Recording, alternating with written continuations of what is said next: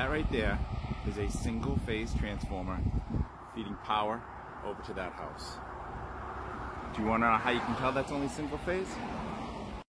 So I've made a big deal in a lot of my videos that there's only single phase in American homes. So we don't have two phase, we don't have three phase. And a lot of people don't believe me. They say we have A phase, B phase in there. There's two hot wires, there are two phases, all that kind of stuff. So I am a residential electrician. I am not a lineman. I am not a heavy duty industrial guy. I mean, I've done it, but I wouldn't call that that's where my expertise is. So do you want to know how me, a residential guy, looks up at a service and can tell you if it's single phase or three phase, or if there's three phase even available in that neighborhood? I can show you what I think I'm looking at, but you know, some linemen and the linemen or heavy duty industrial guys might say where I'm wrong or have things to add, but I'll show you how I look at it. All right, so I'm in the car now just because the traffic was so loud. You see the three wires on top? Those are the primaries. Each one of those is a phase. That's A phase, B phase, C phase. I don't know the voltage, 7,000 maybe, right? But we only put 240 into a house. So before we put any of that high voltage right there down into a home, we have to step it down in a transformer. So there's the transformer their utility is using to step it down. Can you tell in that picture how many phases they tapped off of? They tapped off of only the far left phase. And then it goes from there, and then it's a three-wire triplex that goes off to the house. So that is being fed off of only one phase. That's why it's called single phase. The transformer only taps onto one phase. If it was three phase, it would tap onto all three.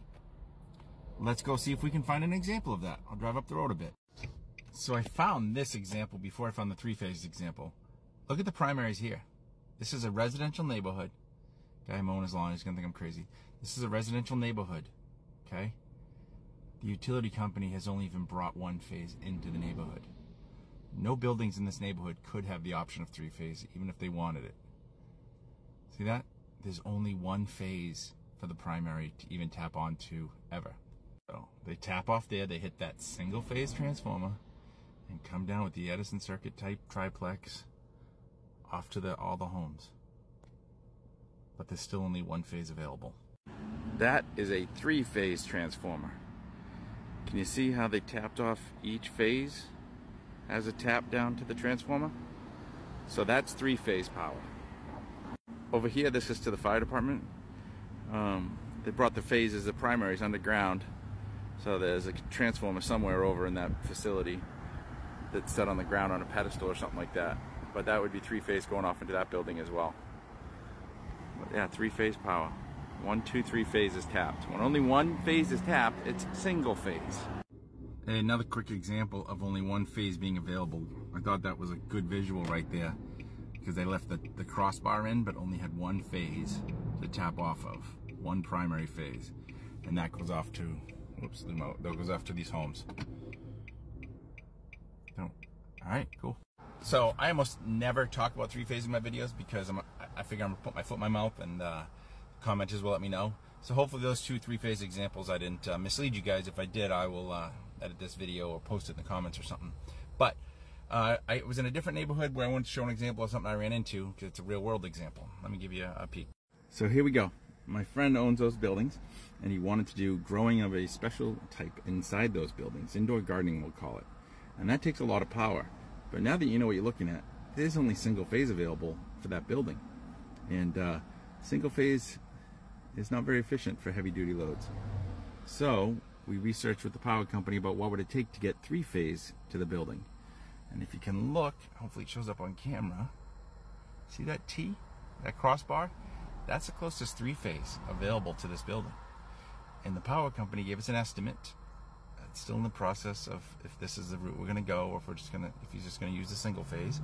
But $85,000 was the estimate to extend the single phase. It's roughly a quarter mile to extend the three phase. I mean, from here to that building. $85,000 was the estimate. All right, so there you go. There's real world example where the person looking at purchasing the property, or if you were thinking about going here to do something, you'd be able to tell now by looking whether or not three phase is even available on the property. So one of my most controversial ideas that I know that a lot of engineers and electricians think I'm crazy for saying. The two hot wires in your house are not out of phase. They're in phase with reverse polarity. And I know that's, nobody believes me, or a lot of people, not nobody, but a lot of people disagree with that. But now think about it this way. We're tapping off one phase, hitting a transformer, and sending two wires off of that one phase, but step down voltage off of one phase. Now some people tell me those two wires that we call legs, those two individual wires tapped off the same phase through a step down transformer are out of phase, or the opposite reverse polarity ends of the same winding fed from the same phase. I think it might just be semantics, but it makes so much more sense to me with the way electricity works, that those two ends are in phase, reverse polarity, versus 180 degrees out of phase.